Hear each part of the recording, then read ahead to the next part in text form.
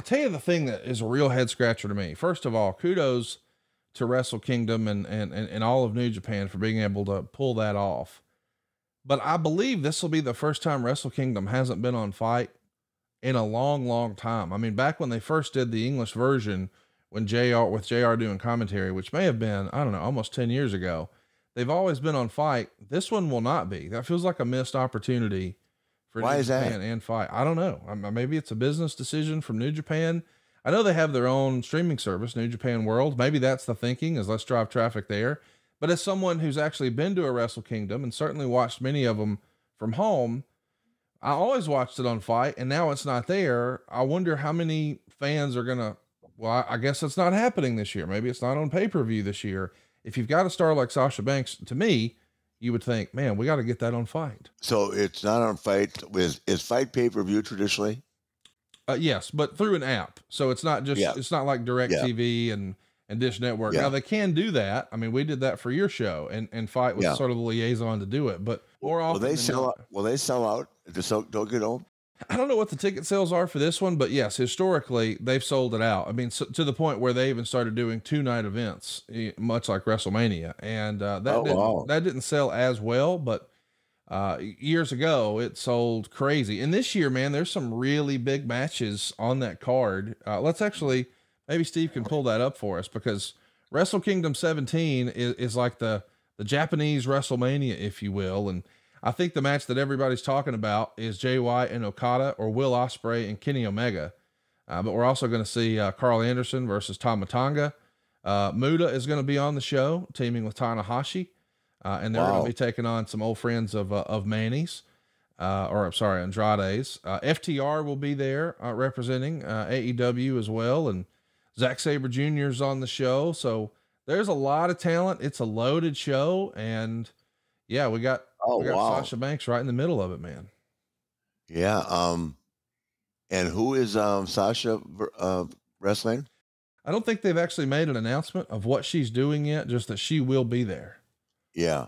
Wow. So, well, I'm glad to see the Americans have a heavy presence, because for me personally, it makes it better. Those Japanese kids are very talented, boy. I mean, and you know, in the old days, they used to be really tough. I'm assuming most of them are now too. So, oh yeah, there's easier ways to make a living in wrestling in Japan. Certainly, there was in the '80s, but I'm sure it's calmed down a little bit now. But it used to be very competitive. Guys like Hanson and Brody, man, they went over there and it was, they didn't budge. Nobody sold anything for anybody. That wasn't really my cup of tea. As a matter of fact, you know, the story, probably the greatest rib of all time, was a guy called me and said, they want you in Tokyo, and they want to switch the belt. We told them no, so we're sending Harley with you. I love that. So Harley had to stand out there with the ring for an hour. He kept looking at me and said, "This is bullshit. Can't you defend yourself against Saruda?" I said, "No, I can't."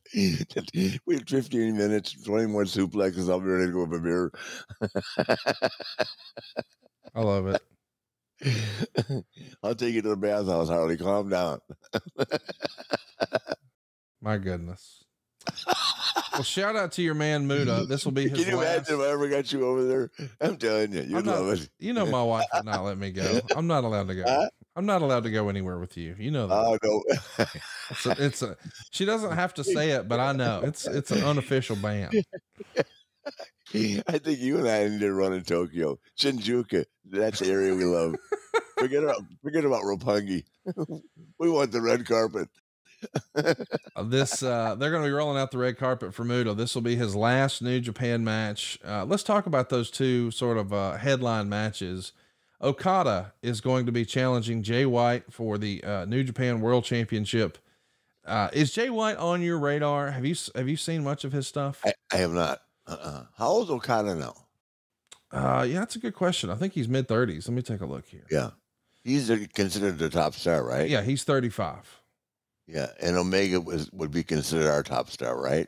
Omega will be challenging Will Ospreay for the United States Championship. This is Omega's return to New Japan, and obviously that's a that's a home run for them. I mean, to have Omega and Okada in consecutive matches on top, it should be a big show. But the other guy I wanted to ask about, the guy that maybe a lot of people consider to be one of, if not the best wrestler in the world, Will Ospreay. He's just 29 years old. Is he on your radar yet? I haven't seen him. I can't wait for you to see. What show is he on? What, New Japan? I mean, he's not an AEW or anything. He's been on there a handful of times. He used to do some 6-man tags with Aussie Open. Yeah, I just haven't seen him, and I feel bad now because I wish I could comment, but I have not seen him.